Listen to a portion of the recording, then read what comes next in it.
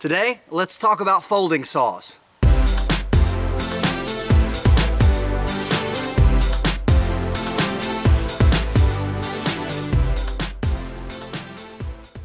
So the first kind of saw that I want to talk about is this Bahco Laplander. And many of you are familiar with this type of saw, and it is recommended, used by a lot of bushcrafters, some with big names.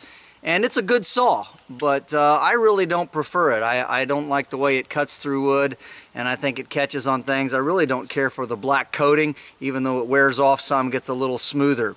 And I find it actually to be, it's not super heavy, but a little bit heavy for what I like most of the time, carry with me. And I actually made a list here.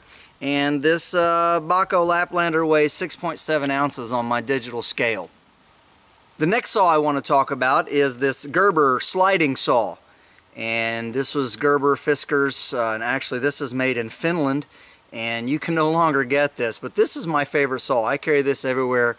I love the fact that it only weighs 3.4 ounces. It's literally half the weight of the other saws. It's got a rolling knob here, and you can slide it out.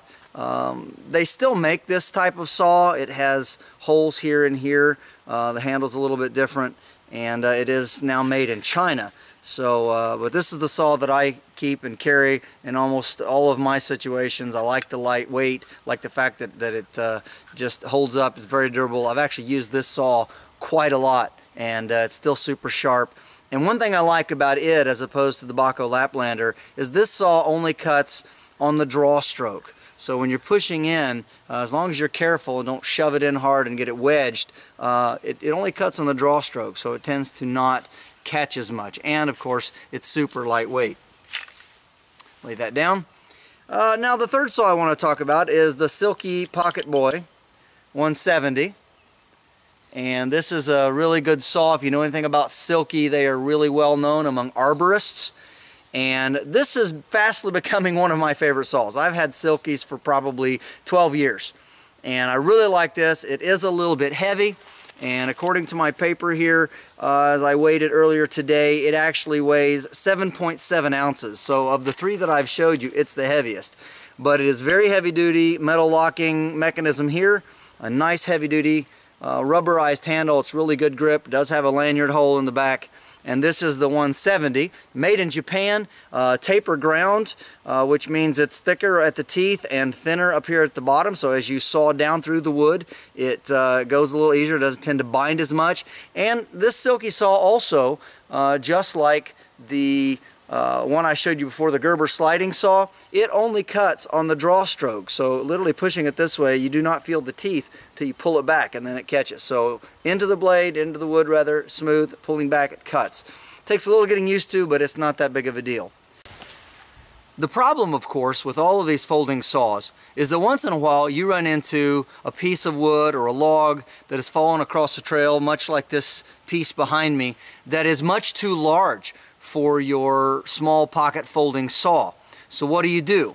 Well, enter the Silky Saw Katanaboy 500. They do make a 650. It's a little more expensive, but this is a 500. Of course, they measure it in millimeters.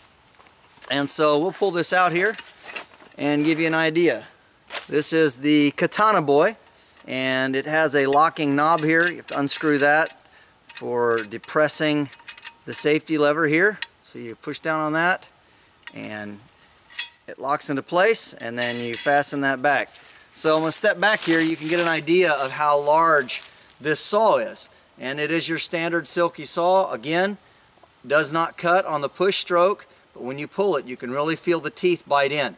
So I'm going to saw on this log behind me, and I'm going to time it and see how long it takes. Stand by. The diameter of this tree is approximately 11 inches. So let's cut through it and see how long it takes.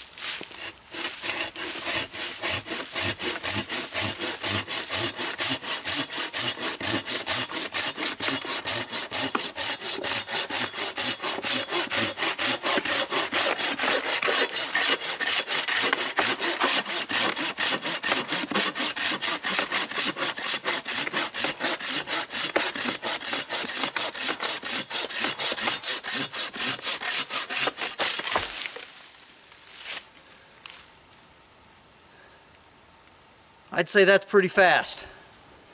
So total cut time on this log across my trail here was about a minute and a half, minute and 45 seconds, something like that. And you can see the end of it there, it was a little bit rotten on the inside, but it was also partly living. And so that's a pretty good test cut of that saw. And again, a very handy trail tool. Now the weight of this one, it's a little heavier. It's 2 pounds, 1.3 ounces. But it does come with its own carry bag. And if you're doing some trail clearing or anything like that, I would highly recommend getting one of these saws. This is James Bender for Waypoint Survival. Please like, share, and subscribe, and we'll talk to you next time.